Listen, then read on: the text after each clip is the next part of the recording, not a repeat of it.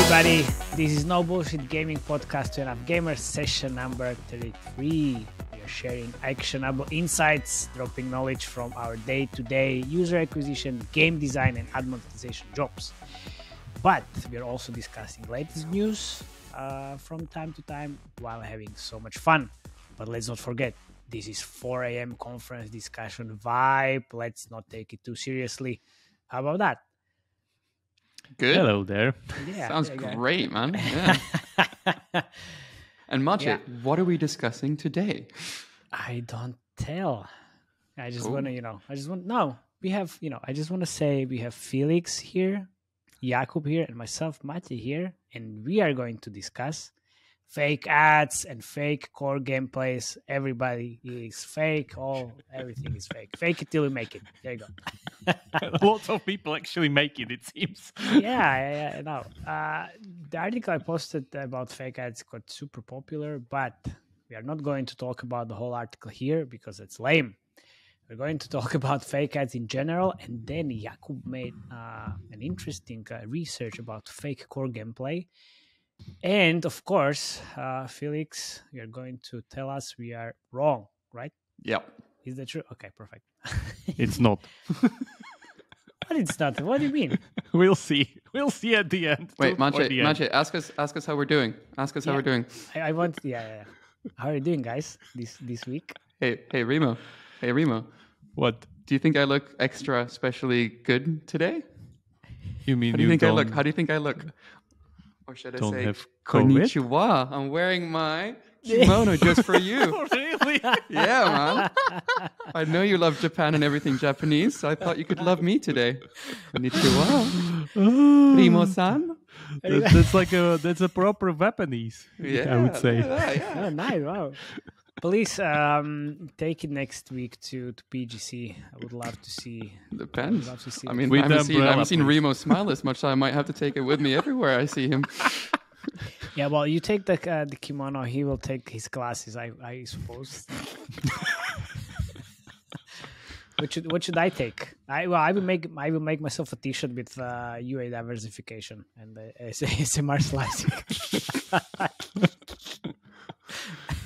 All right. Time to spin your sweaty spaghetti, boys. No. It's you didn't say like how are you? Okay. Really interesting to hear because I'm doing fine. Thanks for asking. Oh, how are you, As Matej? usual.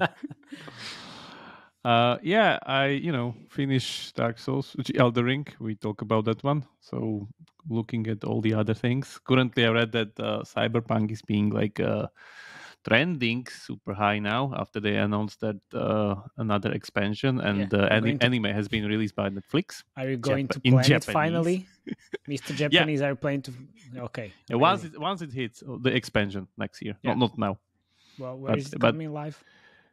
Next year, they said. Okay, so we have we'll see. 12 more months, I guess. Yeah, but the anime from Netflix looks great. We'll probably watch that one. Really? Of course you will. Yeah, it's in Japanese, so it's a proper anime. Of course. Konnichiwa. So, would you say it's gonna make as much money as Dragon Quest? What do you mean, the expansion on Cyberpunk? Well, maybe, or the anime. I have no idea. Oh, we'll see. I'm really curious if they are able to kind of turn this ship around in a way that may kind of get back the usual premium honor they got before when they were in the best times of Witcher. Keep in mind they already announced that they're doing Witcher 4 or whatever kind of a new project. That it's not like continuation of the trilogy, like a new Witcher project. Okay. So we'll see. But yeah. If you say we'll see one more time, I'm gonna kill myself. Please, let's not we'll see anymore. What if I can do we Harakiri will observe. first? Okay, we'll observe. That's good. Ready for next week, PGC? Yep. Knocking on the door. Amazing. You need to upgrade your flight ticket, Mr. Jakub. Yeah, I'll look into it. Ryanair has business class? No, it's Finnair, man. No Going Ryanair. to Finland. What's the other? There's no other way. yeah. From Vienna, no way. All right. So why do developers use fake ads? Your honest opinion. Yeah, I'm asking you. Yeah, I'm asking you, Mr. Harakiri. Me, Harakiri? Yeah, of course. Mr. Harakiri. Basically, because you can get a broader appeal by lying in your creatives that your game is different than it actually is. So you can lower your CPI and thus get more users into your game for cheap. Because you are able to make 100 million revenue with a 5-year-old game that was making something to nothing. Yeah. Okay. Interesting. Okay. So, misleading ads or fake ads work quite well from the research I've done and from what we actually can see around us, right? So it's not only the Mighty Party case we mentioned, but also Playrix and others, and it quite helped increase the revenues and the user base for Homescapes and Gardenscapes, I guess. So they can bring a lot of money to the developer's pocket. That's it. I mean, we could end the discussion here. Thank you very much. It was fun, but we can continue. So why is it happening? And we discussed this multiple times before. Running and growing the game, it's not an easy job, and scaling a game is even harder. So you can go back like a few episodes and listen to us talking about scaling a game. You need to involve a lot of departments into the scaling business, and it's not only as we discussed, not only on the marketing side. You need to work very closely with the game team and analytics, and you have to have a live ops ace in your sleeve as well. So thanks to the fake ads, you could potentially lower the CPIs quite heavily. And if you are looking at your LTV versus CPI equation, what can you do? So on marketing side, all the UA creatives, ASO tricks here and there, maybe like lowering down 10-20% here and there, but that's not gonna help you grow the game or scale the game or have like 5-year-old game make hundreds of millions. So if you are not able to increase the LTV, you need to do whatever it takes to lower down the CPIs, just below the LTV, obviously, and whatever it takes, which means whatever, even using fake ads. So what do players say about fake ads? Well, I love it from my end, but most probably others don't like that too much, right? I would say there's like a expected hit on the review section when you start doing this. Like, let's just be honest. Yeah. I would say last thing I was checking this, it was like 20% of the negative reviews automatically turn into complaints about fake ads. That's like assured, basically. That's true. Especially if the game was not doing it before. Which brings us also to that other point, that why not everyone is doing it currently. Why not, let's say, Supercell is not doing it, or IP games are not doing it? Because, of course, you don't want to tarnish your brand. That's like one of the biggest, let's say, obstacles in order to run it, because you have an IP, so the IP drives down the CPI. You don't have an IP, and you don't have a portfolio of games making billions like King or Supercell. Billions. So, yeah, what's left there for you to do? So, proper UA. What are you talking about? If you hit the CPI ceiling, even with proper UA, like, do you think you can revive any game with like proper UA? Well, you can't revive any game with the proper UA. It's just about the CPI LTV. That's it. So proper UA is just a different name for fake ads. No. No, come on. And I'm not like, look. So even though I made this research, I'm not like cheering up for fake ads. It's just I don't. I just think it's very smart and a really interesting idea how to fake it till you make it. Because why not? I mean, look. So if you do or think about it, you try to make money because this is still business. So if you're not able to increase the LTV, so that what you do, there's the other part of the equation, and with different like UA optics, tactics, and hacks and whatever, you can lower the CPI. But this is definitely quite different. Yep. This is like super dramatic change of creative strategy. Yep. What's your like kind of opinion also? So like with the rise of fake ads, you've also seen kind of the rise of this like disgusting things with like misogyny, people hitting each other, like anti-women ad, like stuff like that. Like I get so many complaints about it. Like, but that must work super well as well. Otherwise, UA managers and creative people wouldn't be building these type of ads. Yeah, that's the thing, because if we see these type of ads, and we see that for quite a long time already, it must work, because I mean, it's just like disgusting.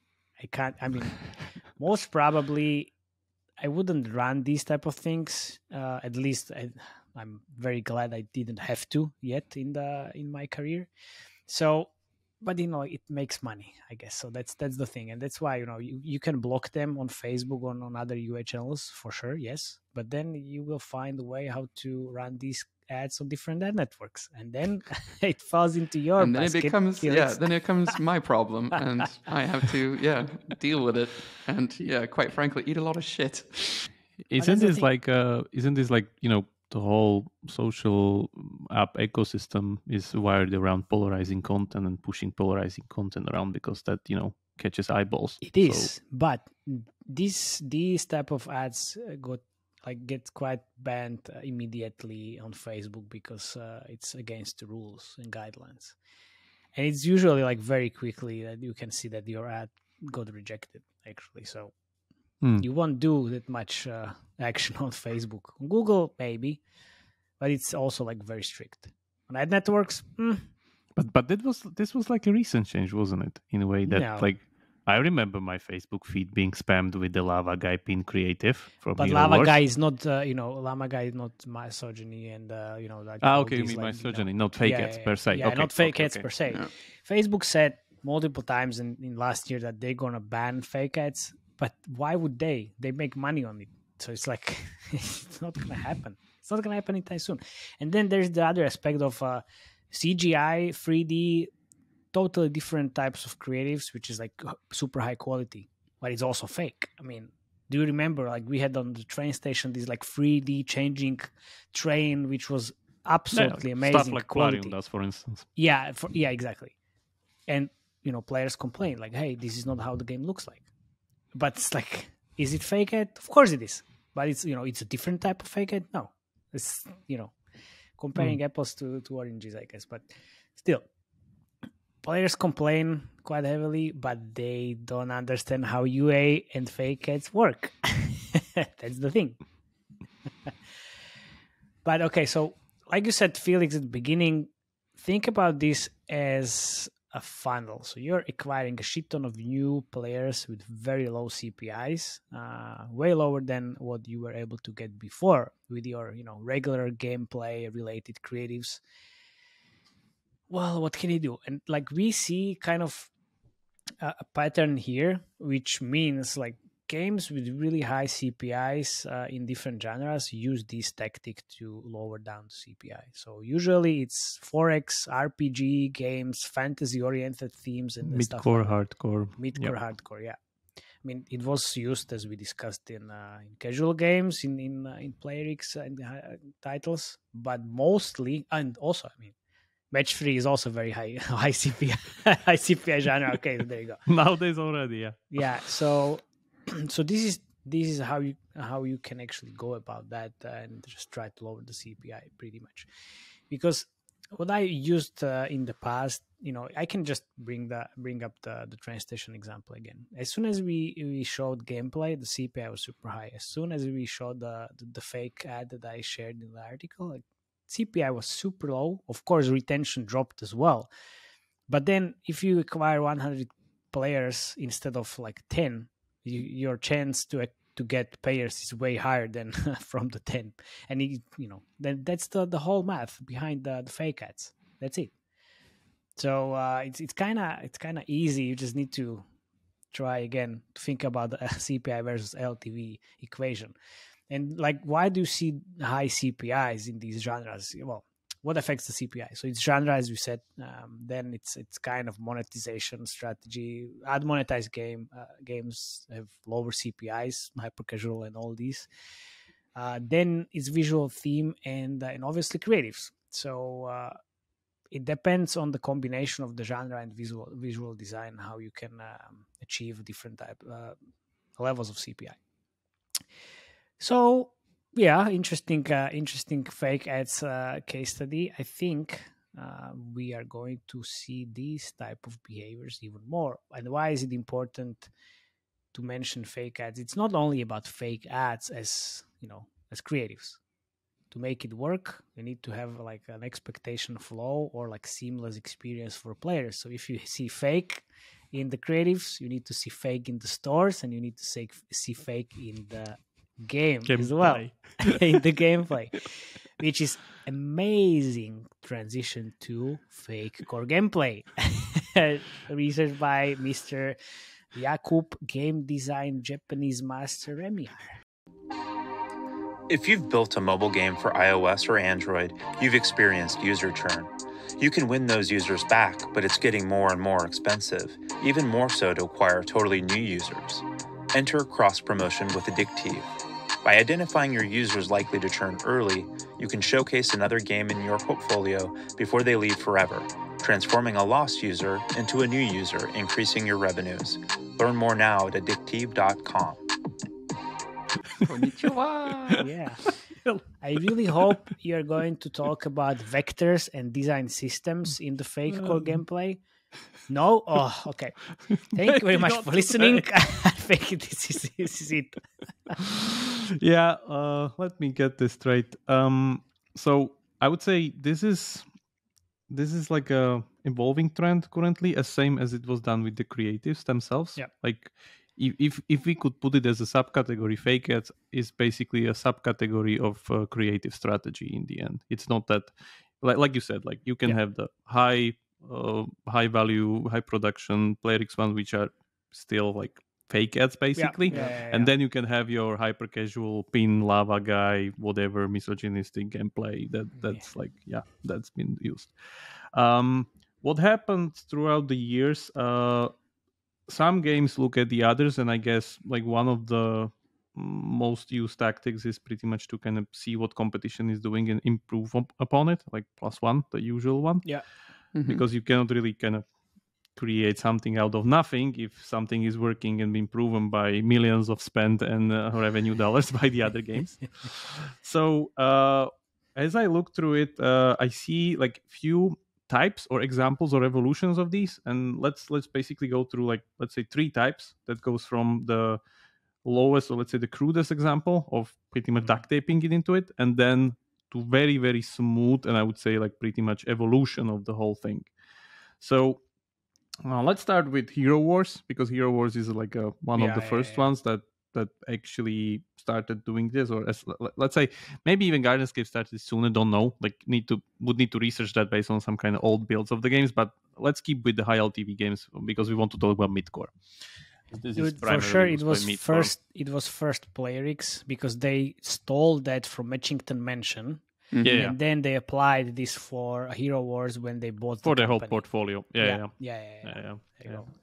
So let's just take Hero Wars for this example. So what the Hero Wars started is that really, really famous, or I would say infamous creative, where you have the guy, there's some kind of physics-based puzzle, you pull pins out, and then he dies in like a horrible death of lava or something like that, and then it fails, and then you need to click on it and install the game.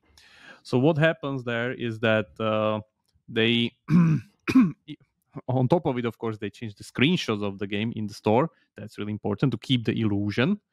I love it. But what they did is that they also put the playable creatives into the actual gameplay.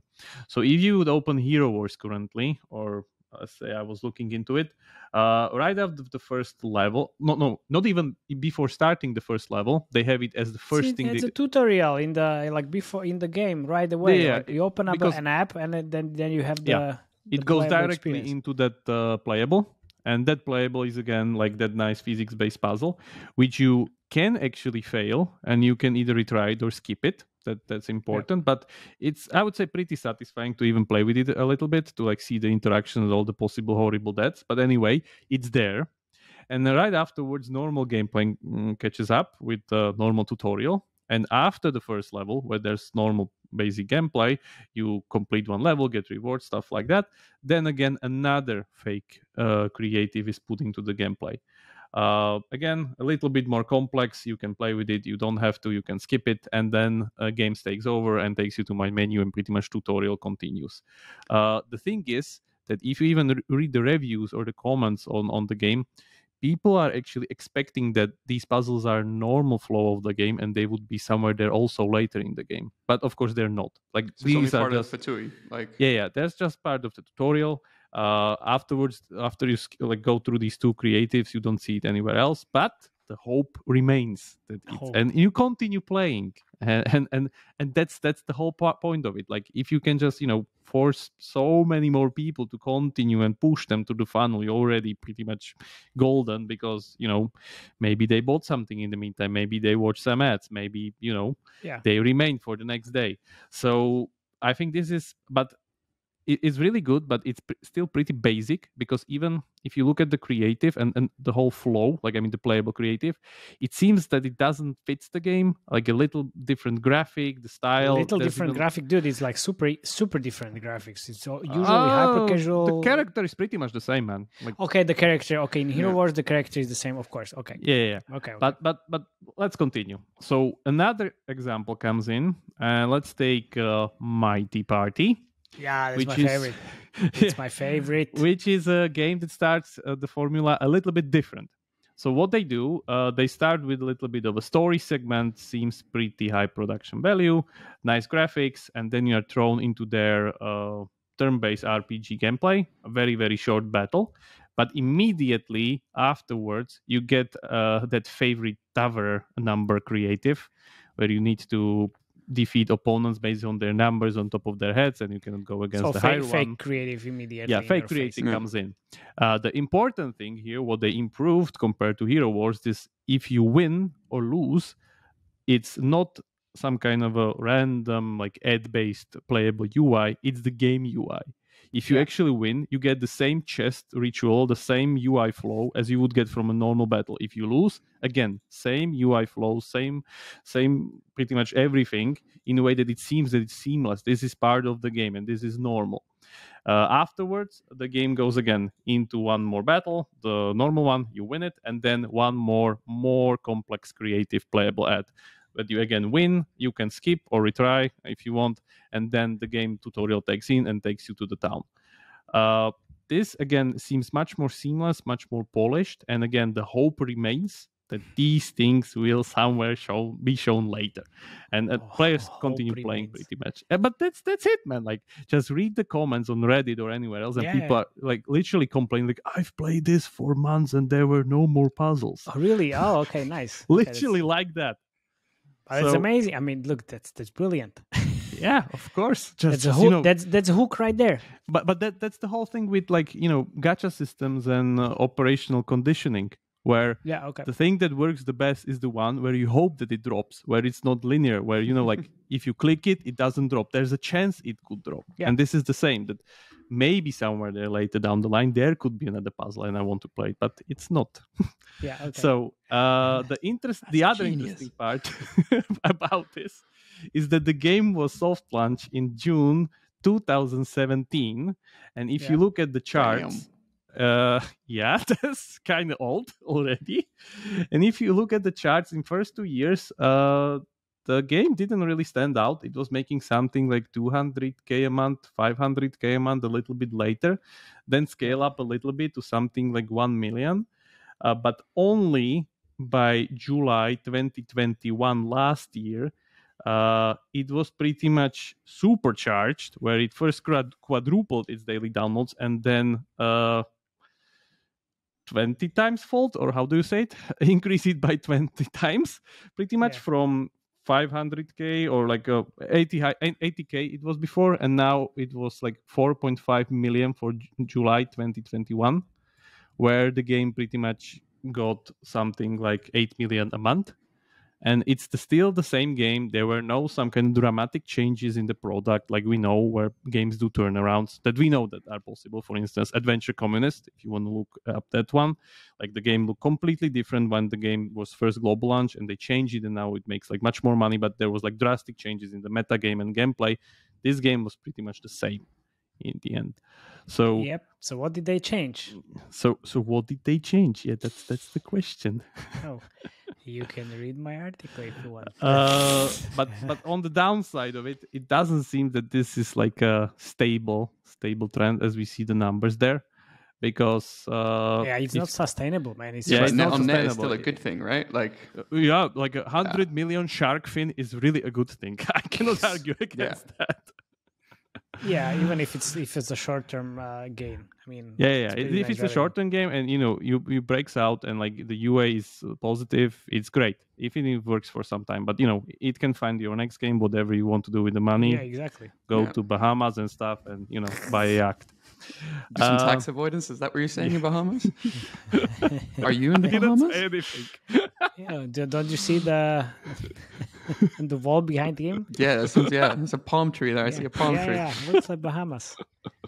Anyway, so tax this was dodging old sailor. I knew you were doing something. This was a better example of duct taping the creative into the gameplay. But let's continue into the third example, which I think is the genius one. When you actually create fake core gameplay. This is the, let's say, money shot. Exactly. Damn, let me just coin great this term segment, for Remiar. now. I'm actually enjoying this so much. Fake core gameplay, because this is actually what is happening. So let's pick Kingdom Guard for this example. There's also Top War that we could talk about, but I'm liking this I'm liking this. Yeah, let's one much do more. Kingdom Guard. They target me so much with their fake ads, and I know they are not anywhere close to the gameplay. Yeah, exactly. So Kingdom Guard, the new game, or let's say recent game, was launched 2021, so last year. Is One second. Felix, do you see this resurrected guy after he got COVID? He's completely changed, man. Look. I think it's the glasses. Like they were weighing him down, and then now without the glasses, he's on suddenly everything fire. he says it's super interesting. So good. Don't interrupt him. I want to get back. This is actually good. Okay. Anyway, let's get back to the thing. So you start with very, very simple gameplay. The only thing you can basically do is merge stuff. Actually, if you look at it, the whole layout and the basic concept in the first 2 minutes looks like merge planes, to be honest. Oh yeah, because you can just merge the best merge game back in days. It was like exactly. Exploded immediately. Yeah, so you merge your towers on top of each other and then put them on the slots on the road, and like units come, and there's like a basic classic tower defense game with the merge spin. If you need more tokens, you train them for money, you again merge them, and this kind of continues. Seems kind of easy. What could there be? Like nice tower defense merge game. Wrong. this is something completely There is a twist. different. There is a twist Exactly. in your face. So suddenly, when you continue this, some things change, meaning that more slots unlock, more tokens unlock, more units unlock. And then suddenly the game offers the auto-merging option, which is later monetized with ads and even premium purchase, where the game for premium would even put the units on the towers for you. Ooh. So you don't even need to now not only merge them, but you don't even need to actually place them on the towers. Games does everything for you. Nice. It sounds very interesting. Sounds like AFK Arena. Or something like that. You still need to push the button. Okay. Spawning new units. And they auto-merge themselves, but you still need to push that one button. But basically what has happened that after 20 minutes of you nicely playing this tower defense game with merging and everything, they pretty much took out all of the needed attention and everything. And it's just reduced to clicking one button and the whole thing plays itself. So what are you then doing within the whole game? So now's the time to introduce 4X. So this is the part where our famous very, very good March battle map comes in and introduces all of the nice 4X mechanics where you have your town, you have your protection shield for some time in the beginning. Wait a second. You can send your units to march against other players or other units and then join an alliance. And then you're joining an alliance, moving your town hall into the nest of the alliance, battling with other players, and so on and so forth. Okay, so Kingdom Guard is actually a 4X game. Exactly. Okay, look. This guy's at a tower defense game. I haven't played it yet. They are targeting me all the time. It looks from the creative perspective, it looks absolutely non-4X game at all. At all. I didn't even play. This is the trend. Like, keep in mind that before, during the days of the glory days of Machine Zone, all the 4X game would start with that never-ending tutorial that upgrade this, upgrade that, upgrade this, and that with the girl or Kate Upton or whoever was there, or Arnold Schwarzenegger telling you. Yeah, Arnold. Yeah, these days are gone. Now, what we do, we build a completely different game under the main game. At some point, we get rid of it or So pretty much minimize it to the nothing, because the interaction that you were learning, you can forget it. You don't need it anymore. And now comes the real part where you need to kind of play the 4X game. This is even better than Ant's the Underground Kingdom that we discussed previously. Yeah, exactly. You hide your like tutorial behind like something low CPI that gets people in, and then you funnel them into a 4X game that has a higher like LTV. This makes a lot of sense because a lot of companies, or well, not a lot of companies, but if you have a portfolio of games, what you were doing, just buying traffic to the low CPI games and then just cross promote them to your different games where you have like This won't work well. in theory. But then like it would work for King. Sure, of course. Okay. Still, like in theory, this works quite well. Okay, and then this is even better. I mean, because you just buy the traffic to very lower CPI than 4X. Everything is lower CPI than 4X, I guess. I don't know about Casino. Yeah, Social Casino is probably the only one. Yeah. Yeah. Okay. There you go. Like next year, there will be a hyper casual funneling to Social Casino that I would kill myself on. That would be amazing. Yeah, I can already see the Coinmaster Pig doing like hyper casual things. They were already doing the ASMR slicing of the coins. Yeah. Anyway, this works pretty well. As I said, the whole connection now within the tower defense game is now just like it unfolds features for you. So if, let's say, I wanted to try to send two heroes which are not able to do anything within the tower defense. Oh, they are there like standing and shooting, but in the end you want to send them to like March map within the 4X part. You need to progress the levels on the stages on the kind of a thing. But just notice the gold. Like this is the best kind of thing to give. Like I think the illusion breaks in this part, and they still need to work on this because from the beginning, they were pretty stingy on gold, and like the towers were kind of expensive. You need to learn it. You can really overwhelm you and stuff like that. So one spawn of the tokens costs 5 gold, and you had like 20 gold, 30 gold, stuff like that. But in 15 minutes, you have 150k immediately gold, because you need that for those 4X upgrades. So if you are not spawning, it still costs 5 gold to spawn those tokens, and you have now 150k gold. Jakub, look, you are the game designer. You can see through all of this. I wouldn't even notice these type of things. No, me neither. Do you think like regular player knows like, now I have 150? Of course. No, it's brilliant. Yeah. Like it's really brilliant, and the important part is that compared to something like Mighty Party, if you look at the charts, there's a hockey stick upwards. There's not like some kind of a current temporary trend of this spiking up and then going down. But there's a why? Hockey stick upwards. Because Kingdom Guard is 4X, and usually 4X have also like higher LTVs than Mighty Party, which is an RPG. RPG, yeah. There you go. Yeah, so that's why. That could be one of the things, of course. And of also, course, Kingdom Guard is new, and like the polish of the that game, and like everything. Like now, you did this kind of proper proper transition from fake core gameplay into the 4X, which also Top War does, by the way. It's not like limited to it. And also there is this X Hero RPG case as well. It's RPG battler, whatever it is, and they one level it's the RPG battle, which like very hardcore graphics, and then the next save level, the dog. next level is save the dog, hyper casual, completely unrelated to the gameplay, and it's like also like very different visual style.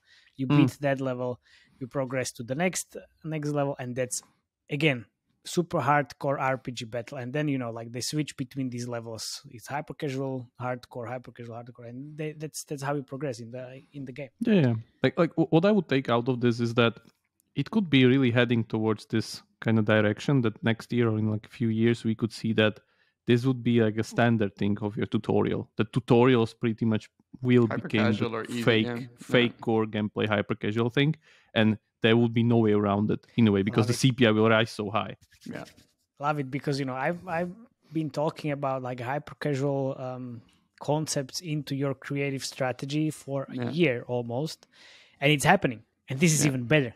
This is even better because now you're hyper casualizing your tutorial basically. Yeah, no, it's brilliant. Your Fatui is just changing to get cheaper. I love it. It's beautiful. Beautiful. It's a perfect money printer. Let's just say it like that. Perfect illusion.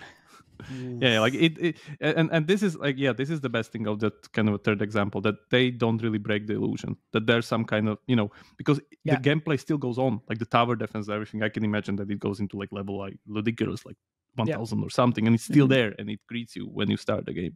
So you can still kind of, if you enjoy it, and you can still go and enjoy some dopamine for that hyper casual, auto merging and stuff like that in the meantime when the timers on the 4X are running. That's perfect. Oh, this is so great. This is going to be a trend of 2023. 100%. Yeah. Okay. Off to you, Mr. Blondie. Blondie san. All right. So we were talking about fake ads. Remo, you had this great insight, but I just wanted to shift gears a bit and just start off by asking, what do you guys think is the biggest predictor of like good creative performance? Well, the emotions that are always attached to the creative. IPM. All right. Numbers.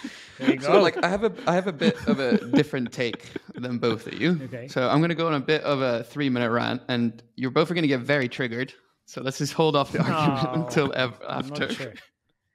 All right. Okay. So basically, like the one thing that you guys like, there's an old agents like learned saying that says shit only flows downstream, right? And in the case of creatives, it's very applicable, right? So everything that Matej makes in terms of creatives and ultimately puts in front of the users, like through his UA campaigns and other games, flows downstream through a massive filter that you're not taking into account, right?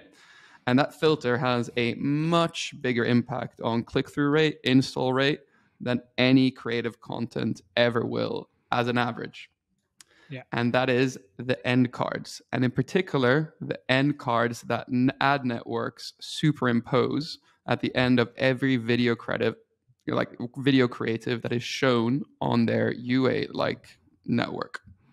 So this is not something that you control as a UA person's. Networks control this.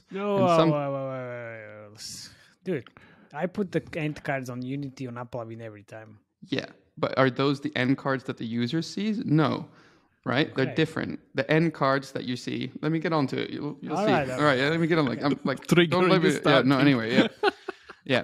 So where I'm trying to go with this is I'm going to start off here by giving you guys a little AdMon history lesson. Last summer, ironSource started rolling out a new video end card on their whole ad network with a 3-click template that replaced the old traditional one-click template end card. So basically, the end card template looked like this. At the end of a 30-second rewarded video, you press skip up in the corner. You then had to wait 3 seconds where an App Store page dragged up from the bottom. Then after 2 seconds, you could skip that and the ad closed, right? So that is the end card that they superimpose. That's not what you put in as a UA manager, right? You mean like the template at exactly the end? At the end, that has always at the end of every end card. So I don't know what the impact was the Iron Source saw to their CTR and IR metrics, and that's how they get paid ultimately, right? But I do know that within 10 days, which is very quick, AppLovin had rolled out exactly the same end card format across their whole network. So that's suspicious. This leads me to think that the impact was very large. Yeah. Why do I know this? Because I had to deal with user complaints on why this 30-second ads were now 35 seconds. Yeah. And why it's harder to click out of the ads and accidentally click through in the ads. So that was last summer. Where are we now? Right now, AppLovin end cards have 2 end templates. A 2 clicks template, I think they call it the 2EC, and a 3-click template called the 3EC. So the default right now on AppLovin looks like you finish your 30-second rewarded video, then basically a 5-second video that you then watch at the end card, then a 3-second pop-up that comes up from the App Store where you can download. Then after that, you click through it. There's a 2-second end card screen then again with a store that comes up like as a banner at the bottom where you can press a get button that downloads the game automatically from the ad. So you don't even take into the App Store anymore. So what's the impact? What's been like the impact on these end cards on CTR and install rate? I wish I knew. I've asked IronSource and AppLovin, but they're public institutions, so they can't or won't tell me, but I would love to know. But if you think about it, what they've done with these end cards is they've increased by 2 or 3x the chances of people clicking on their ads. And that's massive. Yeah. So if you're thinking this is also annoying as fuck. Yeah, I was getting to that now. Like, if you're thinking this has a impact on publisher games retentions, you're very right. A couple of months ago asked AppLovin to remove this due to the retention issues in the games I was mediating on Max. But after a couple of weeks, I saw a degradation of eCPM in those games where I removed the end card.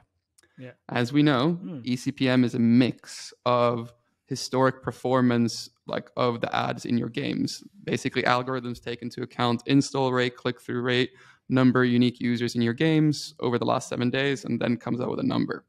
So it would make sense that if you're getting less click-throughs or installs because of the more inferior end cards, that the eCPM would drop and then basically have a negative impact on the install metrics.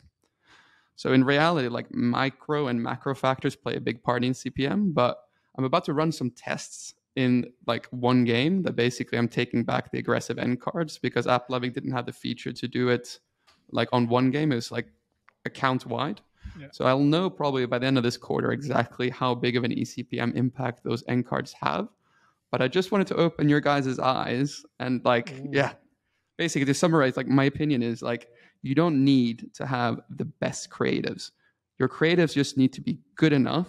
Then the ad networks, aka the true gatekeepers of our industry or the godfathers, their end cards will take care of the rest. Then it's up to Remo and game design to create a good enough fatui to not have users churn after the first app open, which really fits into what Remo was saying. So I'm just saying they have so much more power than you actually think. Are you saying that now fake ads are even more supercharged because of this change? Exactly. Better. And what was the date of this? So last summer was when IronSource first, not this summer, but the summer before. That's when they rolled it out. This new click template. No, the Mighty Party example we were talking was the best period was somewhere that it was July 2021. No, yeah, the July. That's the peak. 21 was the peak. Yes, that's true. It was the 7 million they made in July and August. August was the best where they made 7 million. It's not bad. But the thing is, they started the kind of supercharging the UA in October 2020. Yeah, exactly, and then increased over time. So okay, well, the thing is, it's only applicable to ad networks. Is this rolled out to Unity as well? I have no idea. The thing is, yeah, Unity has like longer end cards now as well. But the thing is, AppLovin now, I would say, probably is a bigger ad network than Facebook on mobile. Like they've definitely taken number 2 position. AdMob is probably still number 1, but I would say now AppLovin is number 2. So, you know, when you say ad networks, yeah, but they're the second biggest. Okay, now it all makes sense. And all makes sense. I mean, I was looking into X Hero UA diversification, obviously. I know the UA what channel else would mix, you look into? Yeah, of course, the UA channel mix, and the second biggest UA channel was AppLovin. So yeah, I guess you might be onto something. Yeah, let's see if I get sued for this. Well, I hope not. You definitely know I'm onto something. By the Godfathers? By the Godfathers. Shouldn't they said like a horse head or something before? Yeah. Cut off fingers or something, or hand. Okay. But anyway, so I just wanted to wrap this up before we finish the episode. My friends at Vungle actually shared some data with me that they allowed me to share in our Pocket Gamer Helsinki talk that we're doing at 9 a.m. on Tuesday morning? 9:40 on Tuesday morning. And basically they shared some data on actually the impact on ERCPM. So that's effective revenue per melee. That's basically the metric that you use to take ECPM and fill into account the money. Mm-hmm. So basically, from a 1 second end card close button delay, that adds 57% to your effective RPM. A 14 second end card close button adds up to 188% of effective RPM increases. So you see, the longer the end card, the more money you earn because people click through it more often. Okay. Isn't it because they want to close it, but then they end up in the store? That's what a cynic would say, right? But I'm just saying, that's what the realist. But I'm just saying, as an average, the thing that impacts creative performance the most is the Godfathers. It's the end cards, the things that they impact, not what you put in the creative. On average, I'm talking averages here. Yeah, of course. But then you have different UA mixes, and then the AppLovin, Unity, and ironSource is not that big, and would be great to have this data for Google as well, if they do something like this. But I'm not sure as well. Yeah. And then let's try to get someone from ironSource and AppLovin on the podcast. We can just ask them. I would love to know. It would be a really interesting discussion. Yeah, I'm in the talks with ironSource actually to be on their level up pod, and we wanted to do a swappy afterwards. So we will definitely, I've talked to AppLovin as well. There's rumors of having one person on, so I'm just hoping to get it cleared. Nice. All right. Well, let's see. We can ask. Cool. Nobody will answer. There you go. And with that, I think that's it for today, right? Have a good weekend. Yeah. See you at PGC. See you next week. Thank you. Bye-bye.